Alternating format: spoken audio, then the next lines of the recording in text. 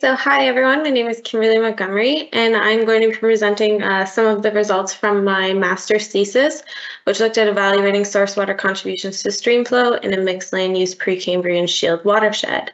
And so the picture that you can see here, the background picture, is a Water Survey of Canada gauging station located in Valcarran, Ontario.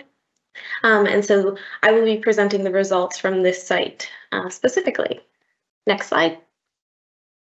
So the main objectives for this research were to assess sources of water to streamflow using geochemical tracers of O18, deuterium, and chloride, and then use mixing models to calculate the percent contributions of groundwater and surface water to streamflow, and finally compare tracer-based hydrograph separation and graphical hydrograph separation techniques. And so the pictures that you can see on the side here are just some field photos from data collection and exploration within the watershed. Next slide. So the study watershed for my thesis was the Whitson River watershed, and it's located just a 5-minute drive north of the city of Sudbury. And the maps that you can see here, the bottom one is quaternary geology, and the top one is land use / land cover. And so combining these two things together, we use this data to determine site locations of where we could collect data, but also determine dominant water sources. So for example, Rob, if you could highlight over the T6-1 site there. So this deposit here is showing that it's a wetland deposit, and then using the land cover more specifically, it's been identified as a fen wetland deposit. So next slide. So using this information, I created 2-component and 3-component mixing models to identify directly sources of water to streamflow. So if we look at the 2-component mixing model, we can see that streamflow, which is the orange circles, are bounded by groundwater, which are the blue triangles, and surface water, which is a combination of lakes, which is the purple circles, and wetlands, which are the green circles.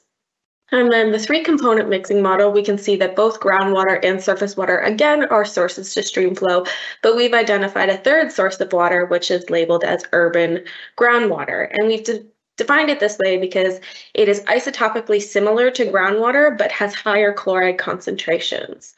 And so looking at the ambient groundwater, which is represented by the light blue box plots at the bottom there, chloride concentrations are variable, but generally lower. When we look at the urban groundwater site just upstream, we found that the groundwater was high in chloride concentrations consistently. Next slide, please. So using the 2-component and the 3-component mixing models, we did hydrograph separation. And so the area underneath the hydrograph that is gray represents surface water contributions, black represents groundwater contributions. And if you look at the bottom figure, this is the 3-component mixing model, and so the blue area is urban groundwater contributions.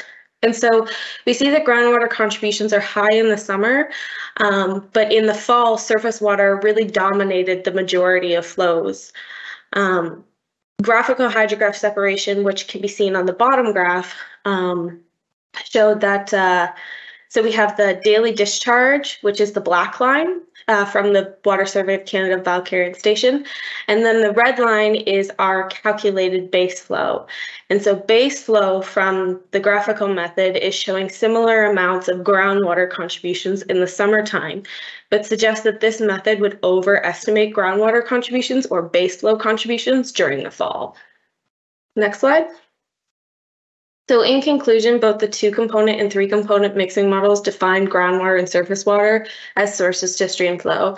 And all the models showed with low uncertainty the amount of groundwater and surface water contributing streamflow over time. And finally, the graphical hydrograph separation method showed that groundwater is a significant source to the Whitson River under base flow conditions.